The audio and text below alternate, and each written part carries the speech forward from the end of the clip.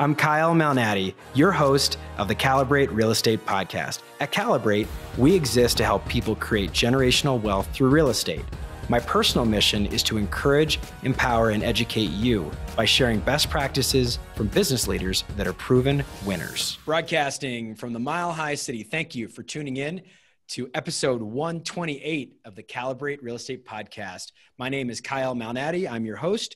Our esteemed guest is Adam Smith. Some of you may know Adam Smith as the economist. This is a different Adam Smith. This is the president and founder of Colorado Real Estate Finance Group. He's been in the mortgage industry for a number of years, an award-winning mortgage loan originator. And I like it because Adam's from Colorado. Adam, welcome to our show. Well, thank you for having me. And I appreciate the Adam Smith joke. I haven't heard that one yet today. Well, I'm full of dad jokes. I'm full of corny jokes, so they'll keep rolling. Excellent. Most importantly, Adam is an author, and his best-selling book, Just the Tips, we're going to have a great discussion about lead generation. And I think that at this time, of course, but really any time in any business, lead generation is the lifeblood of your industry as a salesperson. So Adam, when you're talking to realtors, when you're talking to other mortgage loan originators, when you're doing your podcast, which is called How I Met Your Mortgage, which I love, by the way, on Mondays, what are some of the things that you're reminding sales professionals as it relates to lead generation, and why did you write a book? Well, I would say the crux of it, the number one thing that we try to instill in everybody is that we really all have two roles. You are a real estate agent. I am a mortgage originator, the insurance salesman, the financial planner, whatever the case may be. And we all have this robust amount of work that has to go into that particular job. But the second job, which is probably the more important one, is that we all have to generate leads. Without generating leads in the real estate industry, for example, you don't have listing appointments, you don't have inspections, you don't have negotiations, you don't have appraisals, you don't have closings, and most importantly, you don't have commissions. I would say that lead generation is probably the crux of everything that has to be done, and the rest of it is a byproduct of that in essence. And for the most part, everything that's ancillary to generating leads is probably something you or I can pay someone else to do. Obviously, generating leads, that's something that Kyle has to do. That's something that Adam has to do. You're the face of the company. You're the rainmaker, those kinds of things. But the infinite details, the contract dates, the appraisals being ordered, whatever those happen to be in our respective businesses, are things that I pay my team to do while I am the one out there doing things like this and generating leads, writing a book, working on my coaching company, so on and so forth. So generating leads is probably one of the most important things, if not the most important thing, that we try to instill in what salespeople do, and that it really has to be one of their two jobs. I love that you share that because it's absolutely true. And I think it becomes that much more in your face, for lack of a better description, when you have a situation like the COVID-19 pandemic, that the world starts really shutting in. Some places called it shelter in place. Here in Colorado, stay-at-home orders. We're now in safer-at-home orders. It seems like people, for sure, in the residential real estate business are back out there. We're seeing deals close. There was a little bit of a gap where it was confusing. Can we do showings? Can we not? But lead generation becomes very apparent when all of a sudden, like I did, you have a St. Patrick's Day massacre on March 17th, and every single commercial deal I was working on died within 1 week. It's $6 million worth of production down the drain, never to be done again. Now, those might resurrect at some point. We might be able to resuscitate those deals, but the commercial market is really battered. The residential market, though, every other deal I had that was residential is closed since then.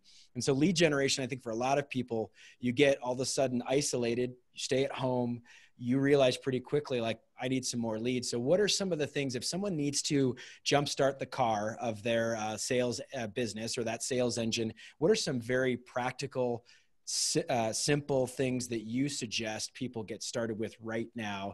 And I know that in your book, Just the Tips, you've got sales and life hacks to get you through your year. And you do that on a daily basis in the book. And so what are some of the things that you like to share with people as very easy things they can do right away to generate leads? Well, I would say the easiest one, the most practical one, and potentially the most profitable one is pick up the phone. Call people, call your past clients, call your leads, call your advocates, those kinds of things. I once had a colleague say to me, that she got nervous, anxious when the phone rang.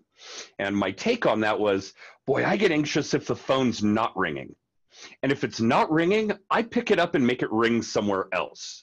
I would say that the brunt of both my lead generation in my mortgage business, as well as what we would suggest to people doing while we're sheltered in place or safer at home, and yes, watching the governor put us on that roller coaster ride of what went on in your business here locally was something else. But yeah, picking up the phone is certainly a big, big deal. And right now, while people are sheltered in place or safer at home, they want to talk to outside people. I love the 5 people or the 4 other people in my home. And I love the 5 people that are in my office on a full-time basis. But having no outside interaction with other than those 10 people makes me a little antsy. And I guarantee you, all of the people at the other end of that phone, if you guys will pick it up and use it, feel the same way. They want to interact with people. We are so starved for that right now that having a phone conversation is going to be so much easier than you've ever experienced before. I think it's a great opportunity to share that if you're not watching on YouTube, you certainly don't have to stop if you're on Apple Podcasts or if you're on Spotify. But above Adam's head, it says text TIPS, TIPS, to 63566. Again, that's TIPS to 63566. Adam, if someone does that, what will they expect? Are they going to get spammed just, out the wazoo? Are they going to get all sorts of text messages? What happens when someone texts TIPS to 63566? It automatically signs them up for daily cat facts. No, I'm kidding. So they will get a single response. They're not going to get texted beyond that. But they're going to get a number of links on how to get a copy of my book, to our website. They'll get a link to see episodes of our weekly podcast, again, How I Met Your Mortgage. We also do a weekly blog for salespeople, a video blog called The Weekly Little Tip, and just a 2-minute quick tip on something people can be doing to help build their repeat and referral business. So yeah, they'll get a good amount of content back, but now unfortunately just the one text. We won't send them anything else beyond that. I think that's great. And I think it's important to debunk the fear, because I think that happens a lot where they say, if I'm going to text this to that, am I just going to get blasted? And I think it's great. We're going to give you doses, links, different things that you need. And then outside of that, just good, valuable content. Yeah, and they can subscribe to any of that they want at that point. If it's the weekly podcast or the weekly little tip, that's certainly up to them. But no, we don't do any data capture on it, and we don't text those numbers from any other source. Love it. And my Calibrate tribe, I call them Calibrate Calvin or Calibrate Callie if it's a guy or a gal. But that realtor that's out there, and I'm thinking of one specific person, we'll call this person a Calibrate Calvin. When they're doing phone prospecting, and I have a script, I have some things that I naturally say, what do you find as a lead generator yourself, Adam? Just whether it's statistically or anecdotally is most effective for you when you've got someone on the phone. As you shared, you've got these 10 people in your life, both your work life and your personal life. And once you're outbound lead generating, what are some things that you're sharing on the phone that you feel like get the best return on investment? How long do you spend on, a phone call if you're reaching out to someone that's in your sphere or as a part of a past clientele? What are some of the things that you're saying, or what do you think is effective when people are doing phone calls? Because for someone like myself, who's literally made, I haven't counted it out specifically, but I've probably made over $100,000 prospecting phone calls, which end up leading to $100,000 commissions at times. There's just a few. But when you make that many dials to start your career, and I was a cold caller, canvasser, prospector, and have done a lot of business that way, there's a lot of reluctance and a lot of fear to just even picking up that phone.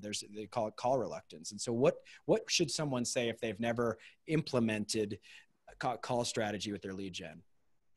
Well, in the interest of full disclosure, I still make literally hundreds of outbound non-transaction related lead generating phone calls a week. So this is a technique that I've exercised for what's probably close to 20 years, still do it. It still works.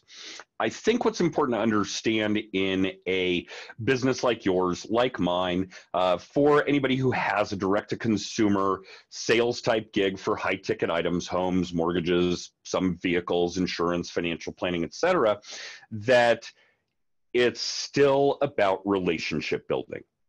We're not talking about real estate. We're not talking about mortgages when we make these phone calls. We're simply furthering those relationships. How are you? How's the wife and kids? How's work? Just having conversations with these people, doing a 90-10 rule, more importantly focused on the who you are, not the what you do. If you're picking up the phone and having these conversations with people and they don't know what you do, you're already failing. We need to go back a few steps. So the conversations should really circumnavigate around the who you are, what you're like, what you're into, your sense of humor, your tone, your inflection, etc. Really talking about things that are helping you solidify relationships with these people to ensure that relationships become friends, friends become clients, and that's just the nature of how this thing works. But I would say the biggest tactical, tractional tip that I could give when it comes to these phone calls is do more listening than talking.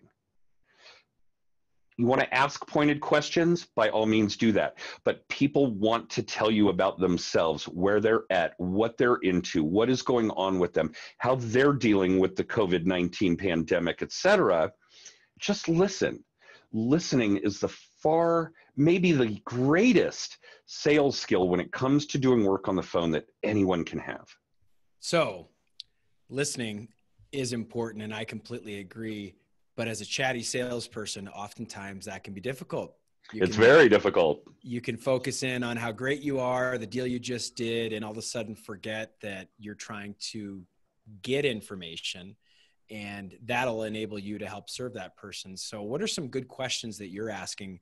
Open-ended, obviously pointed questions are going to be more specific to the relationship, but you talked about FORD, family, occupation, recreation, and dreams. That's a very classic sales acronym. But what are some things you do, some prime the pump conversation starters that if someone's, again, reluctant to get on the phone, that you can ask without feeling like you're salesy? And that's the biggest thing I hear within my own brokerage firm is, I don't know what to say to someone. I don't want to sound schwarmy or salesy or like I'm attacking that person. I'd rather speak to someone I don't know and ask questions than someone that might say they don't want me or they don't want to work with me.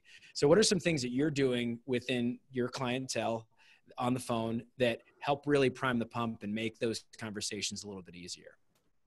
Well, and I do think that that's a good point and a legitimate concern for everybody who's using the phone in their sales gig. No question about it. Every one of us has experienced that. Every one of us has had those thoughts, those fears. None of you listening or watching are alone, I promise. One, I think that there's an important mindset shift that needs to occur. These people need your services. People need to buy and sell real estate. People need to finance their homes. People need to buy insurance. If you're coming at everything you do, and certainly all of these phone conversations or your social media work, your video work, whatever the case may be, from a position of merely wanting to help people and not necessarily selling or closing a deal, you're going to have a much greater result. When it comes to something that's more tactical and tractional, just some good ideas in your line of work, in my line of work. There are a lot of seasonal issues that may very well come about. In our client database, we do a biannual review of everybody's file. That's always a good excuse to call and say, hey, your file popped up for biannual review. Looks like you guys are good. Unless you tell me you need to take cash out to buy a new kidney, I think you should just stand pat. That's one certainly that we would exercise on a regular basis. Tax time is a great one, especially right now as tax deadlines have been delayed. Reaching out to your past clients, reaching out to leads. Hey, do you have everything you need to prepare tax returns? Did you get your county tax statement? Did you get the 1098 from the mortgage company? Is there anything I can do, any documentation I would have or can obtain to help you or your tax preparer get that finalized? Those kinds of things. Obviously, holidays, birthdays, anniversaries, home purchase anniversaries. There are lots of reasons that you could be reaching out to your client database, to your leads, to your advocates via telephone, and come up with things that you can certainly discuss off the cuff, or at least they think it's off the cuff, where you're not going to feel that you're pressuring them, that you're having a conversation in a swarmy, salesy manner, and that you are literally just doing what you can to help them to further their goals and to further that relationship. Those are all great tips, and I can clearly see why you wrote a book called Just the Tips, because I personally am like, oh, those are great things to be thinking about. And a couple things to add to it is not only the annual anniversary of their purchase of the property, you should be, if you're a top salesperson, following up with every single person you did business with last year in January or February and providing them with their closing disclosure and or their settlement statement, because a lot of times people need that for tax purposes, and they typically will have a difficult time finding that if you closed 6 months prior. So that's a great thing. And then come tax time, as it relates to property tax evaluations, one of the best strategies I've implemented, and it's been over a decade now, is every 2 years, at least in the state of Colorado, we have the assessors reassess property, and every single person's asking for comps. And it's a great way to reach out to your past clientele. And it's a great way to generate new business with someone you've never done business with before. So I think those are a couple of great tips that you've provided, and I'll add a few of those on top of it as well. All right, Adam, why did you write a book, and how did you write a book? As an aspiring author and as someone that's been a thought leader, obviously I've got a podcast with over 125 episodes now. How in the world did you find the time to operate a business, have a family life? Obviously you've got other things, recreations, things that you like to do. How and why did you write a book? Now, it's a funny story. Years ago, I was asked to speak at a mortgage conference, and subsequently this particular group have become some of my closest friends. A lot of them will attend our event here in the fall. I spoke at their conference in Austin back in February, back when we used to have conferences and go places, see people, do things.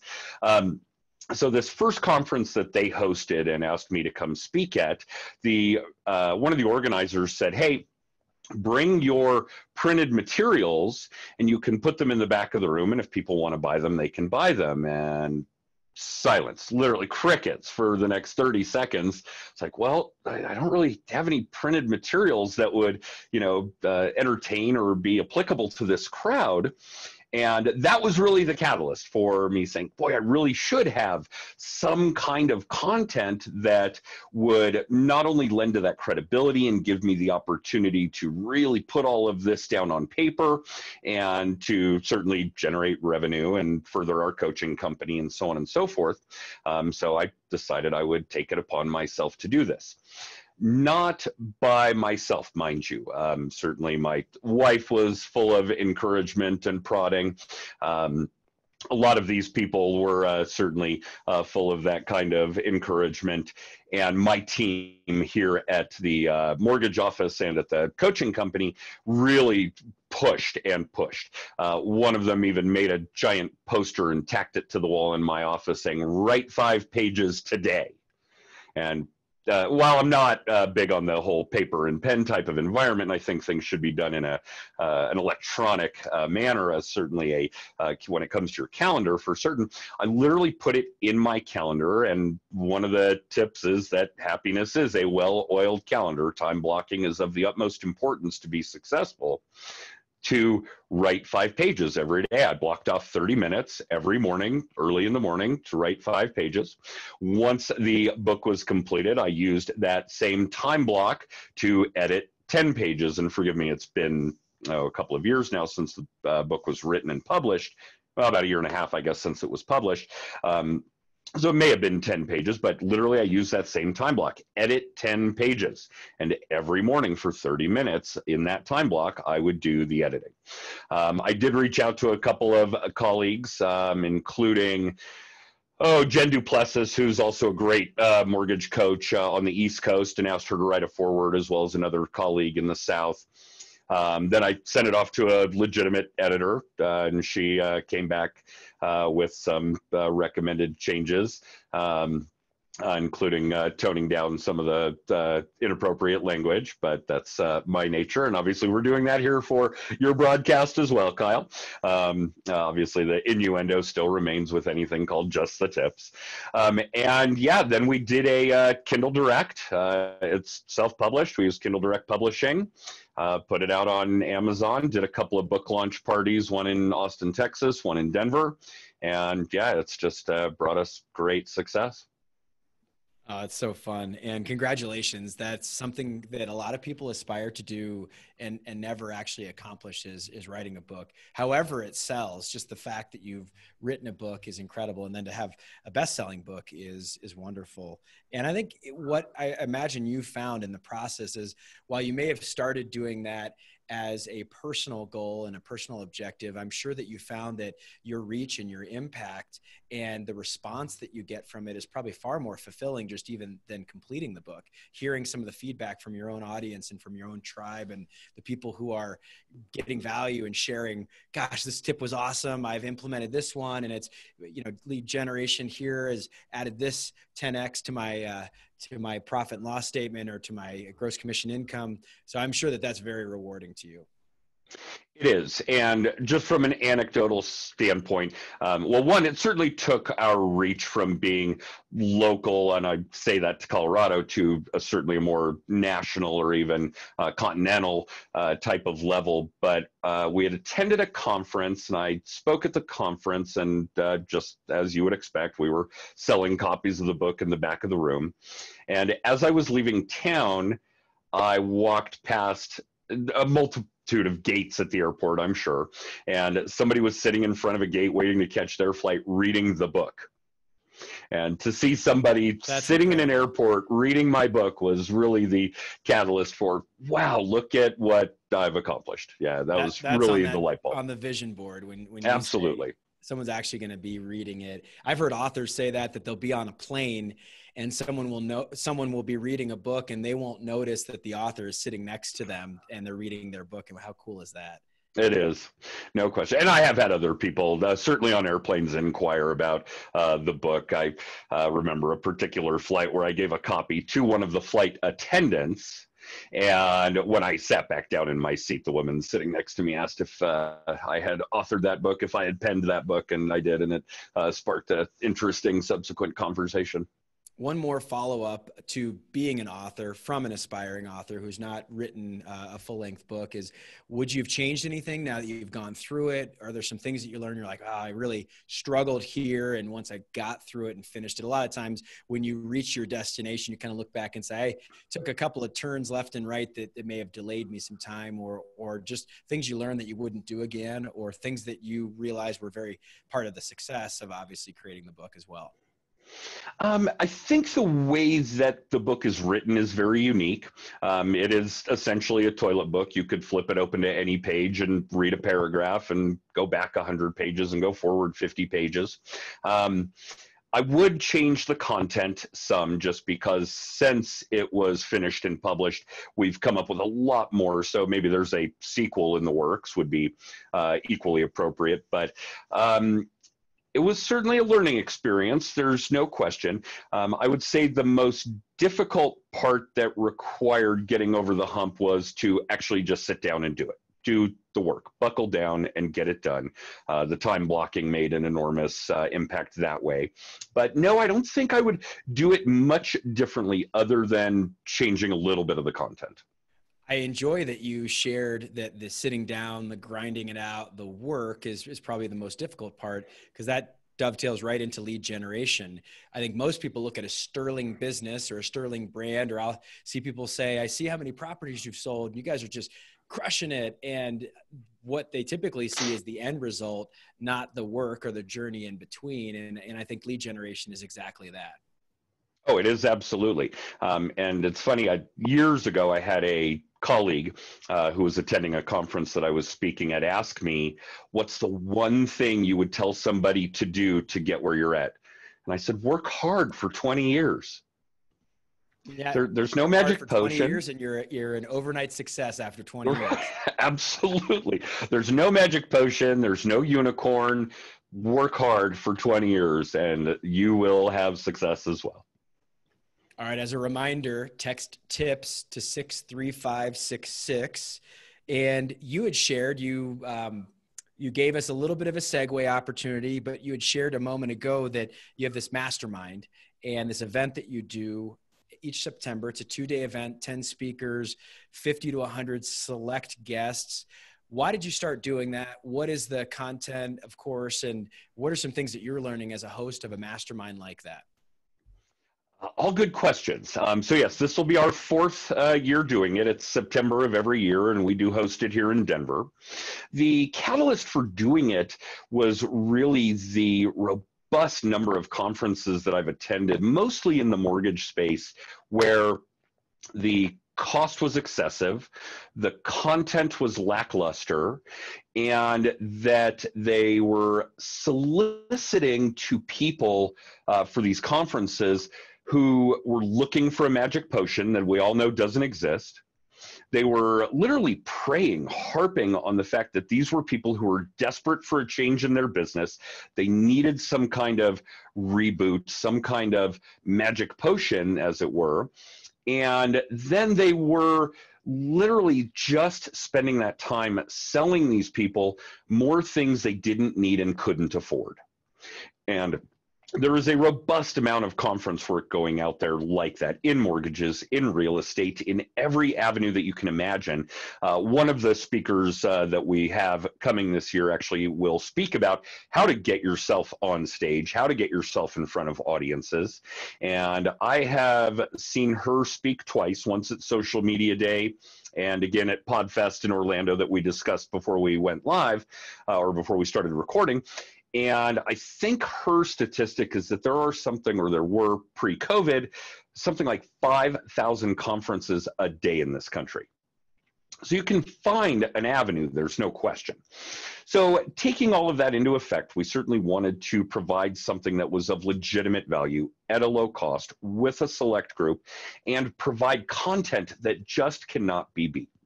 So of those 10 speakers, some are in the real estate space, some are in the mortgage space, some are in the social media space. And really, we're just trying to provide content on lead generation. Like I mentioned, Felicia Jones, she's an amazing speaker. The day prior to PodFest, Jen, my marketing director and one of our other coaches, she and I spent the day in a private event with maybe 24 other people that she put on specifically on how to get on stage, how to get in front of audiences. That will be one of them. Another speaker, and she's actually a return speaker, talks about thriving in chaos, how to deal with the chaotic issues that come up in your business every day, how to get past them, how to continue to stay on mission, those kinds of things. So we really do try to focus on lead gen, business building, and eventually how to get to a strict repeat and referral business that if you step away from, continues to grow. It's great. So we're nearing the end of our interview, and one of the things I ask all of our guests is some pre-scripted questions, and sometimes they can be rapid fire. Other times it'll produce a 5-minute answer. So are you game for that, Adam? Absolutely. Okay. So as an author, I can imagine that you've been inspired by other authors or other books that you just feel like are your go-tos, and maybe you reference them once a year on an ongoing basis. What are some of your favorite books and or authors for sales professionals or just personal growth? What are some of the things that you really like as it relates to great works of art in books? I think the two that circumnavigate what we try to practice and preach.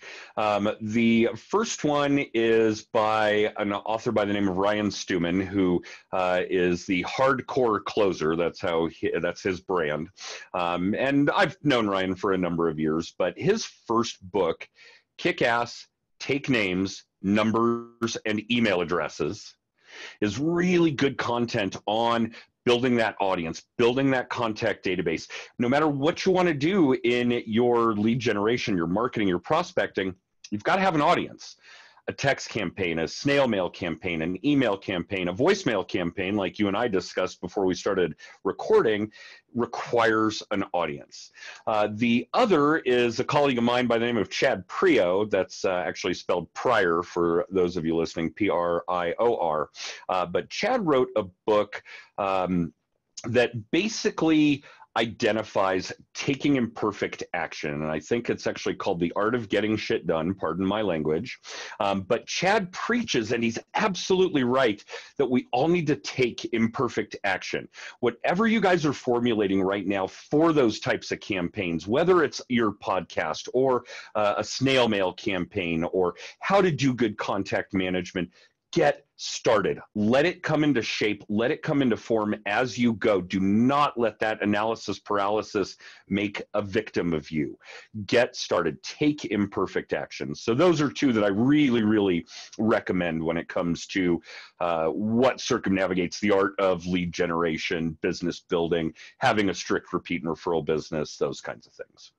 Thank you, Adam. And I'll share as a testimonial, I receive text message blasts. I receive voicemail campaigns from Adam, and that's one of the reasons why we got connected, and it's very effective. So as I might ask a follow-up question, how does one, and I'm sure they can go and read the book, but how does one actually start doing that if they're thinking about some sort of voicemail campaign and or text message campaign? How do you even get started with that? I'm sure there's resources. Oh, absolutely. Clearly, without equivocation, audience first. You've got to have one. You've got to identify who you're sending that message to. And in anything that you're going to do in that kind of a campaign, whether it's social media, voicemail, text, email, etc., always audience first. What does your audience want to see, hear, read, or watch from you? And that should be absolutely item number one for your consideration when you're doing a video, when you're writing a book, when you're coming up with a voicemail broadcast script, when you're coming up with the copy that you're going to use in an email or a text campaign. Always consider the audience first. What do they want to see, hear, read, or watch? Okay, is it valuable content to them? It doesn't matter what you want to see, hear, read, watch. It only matters what they want to see, hear, read, and watch. So that's certainly number one. Then I would probably do some research on what avenue your audience, again, audience first, is going to be most receptive. Are you dealing with a lot of baby boomers?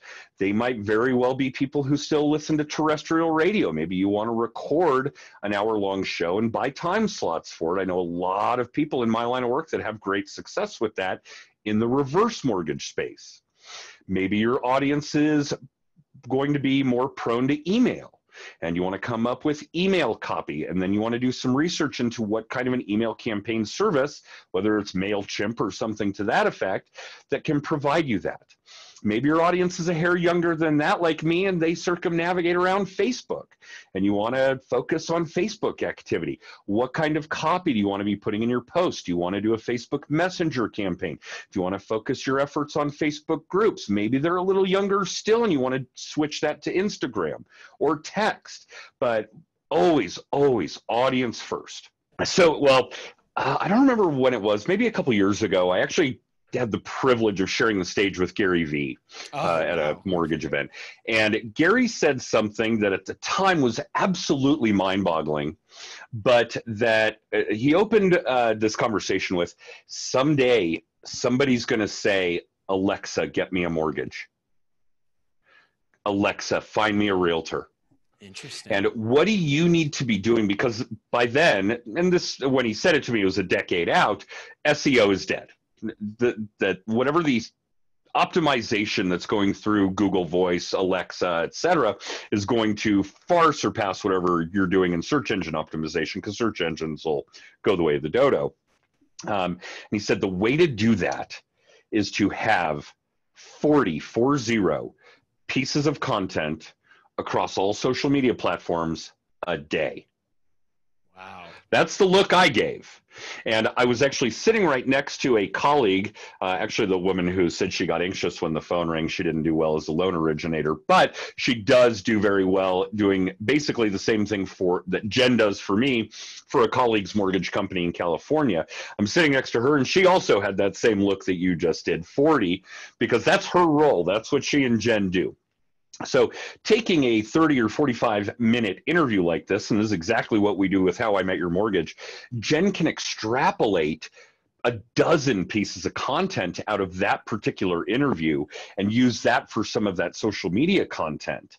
But yeah, as far as sharing this, I guarantee you she's excited about that as well. So yeah, she's going to be very, very jazzed with what the results of this will be for her, for you, for I, when it comes to all of the great social media content that she'll be able to put together over the next couple of weeks from it. Those all sound like great ways to initiate a phone call to your past clients, doesn't it? Absolutely. Isn't that fun? It can be that simple. You just say, and I'm thinking about this with my own database. We're putting out a newsletter. We do that once a quarter. We do it a handful of times a year. And you think about, what would you like to learn about? What would you like to read about? What would you like to hear about? And those are great ways, just open-ended questions. And it generates value. You're already going to put the content out there anyways. Most of us are, but this is helping you really refine that and polish that program that you already are doing. And it gives you a great way to reconnect with your clients. I love that answer. Okay, next question I ask all of my guests is this concept of Dear Younger Me. It comes from a song that I really like by the band Mercy Me. And the idea, the concept is you're writing yourself a letter when you were younger. And it's some of the advice you wish you knew when you were 22. That's not from the song, but that's the way I've dubbed it. The advice you wish you knew when you were 22. So Adam Smith, what advice would you give yourself if you were able to intersect and talk to yourself when you were in your 20s, now that you've got a little gray in the beard? And then the follow-up to that is, what advice would you give to someone on your team or someone that comes to you that's real important, a niece or a nephew or someone like that that is in their 20s that says, hey, Uncle Adam, how do I do this? How do I do that? Or, what advice would you give for me? Well, looking back on it now, and obviously this is an answer that changes probably monthly or yearly, no question. Giving that piece of advice to myself, I wish I'd gotten started in all of this sooner. I wish I'd started originating mortgages sooner. I wish I'd started coaching people sooner. I would be years ahead of where I am now. But again, in your 20s, that's very difficult. It's difficult, more difficult to see the big picture. The other one, coincidentally, I have a child in their 20s. She's my oldest, a fairly recent college graduate. I guess it's been a couple of years now. And she has done things since finishing college that I wish I had done then, that a lot of people didn't get to do. And maybe it's a generational thing, but she's been traveling the world. On a whim, hey, do you want to come to London for the weekend? Absolutely. You want to go see Milan? Unfortunately, she was actually in Italy when the world started to fall apart, and then went back to her place in Brooklyn. So she really experienced the very, very pinnacle of what the coronavirus had to bring. But yeah, see the world, travel, do the kinds of things that now at my age, I pine to do upon retirement. And I have to wait until then now in order to do them, whereas she's going to be able to do them in her 20s. It's interesting. And you may call it the millennial generation. You may just say younger people. We are seeing a lot of people that are saying, I'm graduating from college, and for the next couple of years, I'm going to do what most people aspire to do when they're 65. And they may have the right perspective there and trying to take care of some of these, whether you call it bucket list items or just things you can't do. And all of a sudden you have, a mortgage and you've got the responsibility of rearing and raising children. Those are the things that you should do when you're in your 20s. So that's a great answer. All right, the final question I ask, and it's a question, the answer actually came out of that question you just answered. So I interviewed my coach, a guy named Chris Oakley, who has since passed away. And his answer was to this question. It's a legacy question. His answer was he was required in his 20s to read a book called The Principle of the Path by Andy Stanley. And the book, if you haven't read it, and I have not, but the way that Chris describes it to me was it basically has an exercise where you have to write your own obituary, which is very foretelling because he passed away this December at a young age, and it was a tragic accident. And basically that concept of writing your own obituary put a mission statement for his own life in place.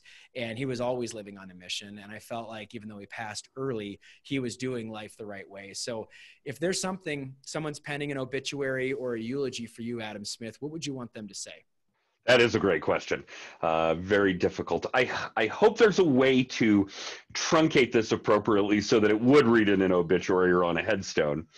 But I think the goal, the way that I want to live to make the biggest impact in whatever time I have left, and that could be today, next year, or another 50, is to help as many people as I can in that time frame.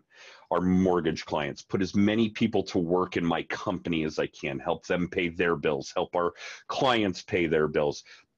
To be perfectly honest, I could walk away from the mortgage business, provide a similar income in my coaching practice, but the ability to give 10 people a job and help them through their path is crucial to me. I would never, ever be able to give that up. So I would hope that people see it as Adam just wanted to help as many people as he could in the time he had. That's an incredible answer. And what a dignified response to why you operate a business is you give other people opportunity. And I just love the way that we can end our show today. So Adam Smith, author, mortgage loan originator, speaker, coach. Go get Just the Tips. You can text if you want a sampling. You can text tips to 63566. Again, Adam P. Smith, Just the Tips. And Adam, if people want to connect with you on social media, connect with you if they need help, advice with a mortgage, what's the best way that they can reach out to you? Everything through the coaching program is pretty much Just the Tips, our Instagram handle, those kinds of things. Adam P. Smith is the most common for our mortgage company, but the easiest way to find us that way is probably by texting CORE, CORE, 263566. Great.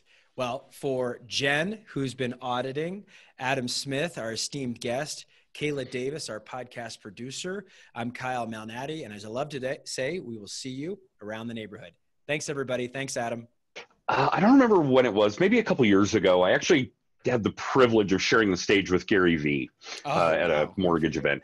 And Gary said something that at the time was absolutely mind-boggling, but that he opened this conversation with, someday somebody's going to say, Alexa, get me a mortgage.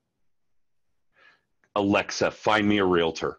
Interesting. And what do you need to be doing? Because by then, and this, when he said it to me, it was a decade out, SEO is dead. That whatever the optimization that's going through Google Voice, Alexa, et cetera, is going to far surpass whatever you're doing in search engine optimization, because search engines will go the way of the dodo. And he said the way to do that is to have 40 pieces of content across all social media platforms a day. Wow. That's the look I gave. And I was actually sitting right next to a colleague, actually the woman who said she got anxious when the phone rang. She didn't do well as a loan originator, but she does do very well doing basically the same thing that Jen does for me for a colleague's mortgage company in California. I'm sitting next to her, and she also had that same look that you just did, 40, because that's her role. That's what she and Jen do. So taking a 30 or 45-minute interview like this, and this is exactly what we do with How I Met Your Mortgage, Jen can extrapolate a dozen pieces of content out of that particular interview and use that for some of that social media content. But yeah, as far as sharing this, I guarantee you she's excited about that as well. So yeah, she's going to be very, very jazzed with what the results of this will be for her, for you, for I, when it comes to all of the great social media content that she'll be able to put together over the next couple of weeks from it.